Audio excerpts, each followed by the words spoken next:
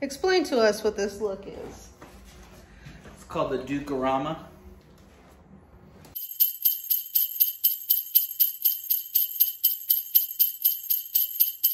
Welcome back. So here we are, the master suite.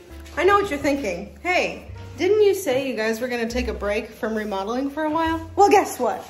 We lied. What's happening is we're in the master bedroom and bathroom, which we, yes, do intend to like redo down the line, like a big one, kind of like the guest bathroom. But for right now, we're just like doing some minor things like new flooring, new shower unit, because the one that's in there is like so disgusting. Let me show you. Oh, it is a 2-handle. Who knew? You motherfucker. I said that. Aren't we ordering it anyway and we haven't? But you can, so does it matter? You could probably change it. So we have it cleared out. As you can see, we have tried to make light repairs, but I figure in the spirit of vlogging our bathroom repairs, and I know I just barely put up the guest bathroom video, but hopefully this one doesn't take quite as long. So I wanted you to see sledgehammer versus the bathroom. I'm gonna hit that corner. All right. First. Ready? Jesus, that sounded like a gunshot. That's so easy to do. I don't like loud noises. No, it's not bad. That would be a lot worse.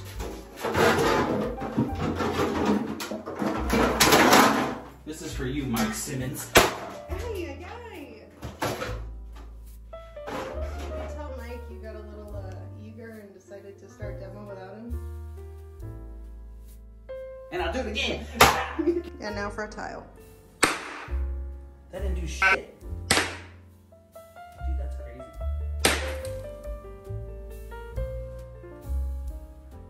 crazy. Anyway, I'll see you guys tomorrow. Here we are, the end of day one. This is what I love about Mike and his crew. They don't fuck around. Today was demo day. All the drywall is gone except for where the cabinets are. Flooring is completely gone, which I appreciate that they were able to do this all in one day, because the type of tile that we had was such an undertaking, I'm sure, as you saw, based on how much Andrew struggled to try to get the flooring off.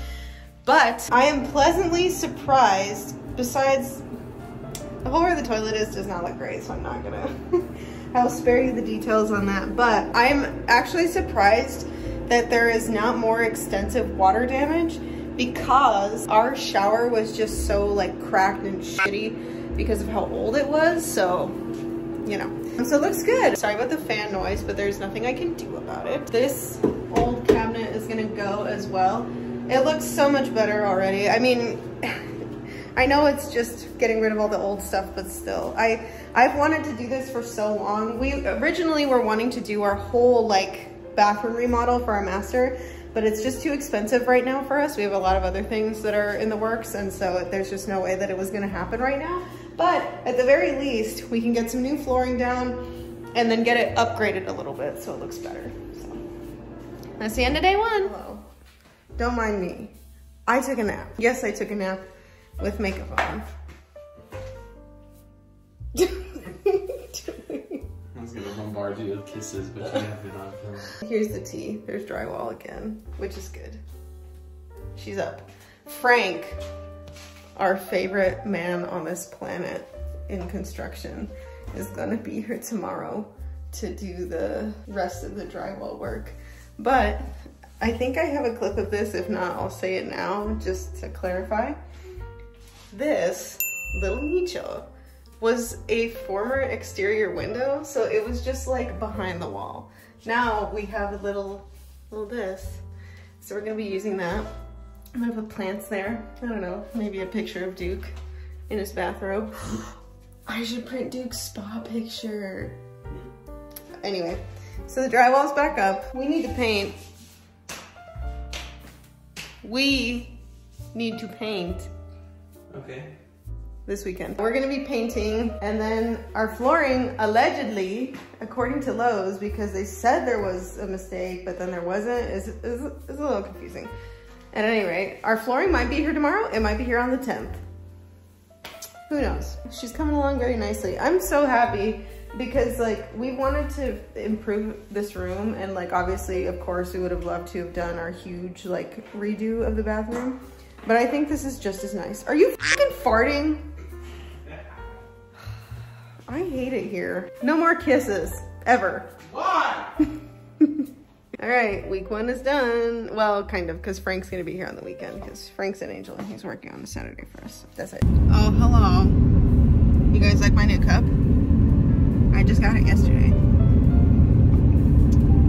From Zombie Lounge at the farmer's market. Anyhow, somebody was very nice and got me coffee this morning. We got a call this morning and our flooring is actually here now, which is great because we'll at least have it, because I would rather have it, and if the guys need more time to like do other stuff that comes up, then you know we're not like waiting on flooring.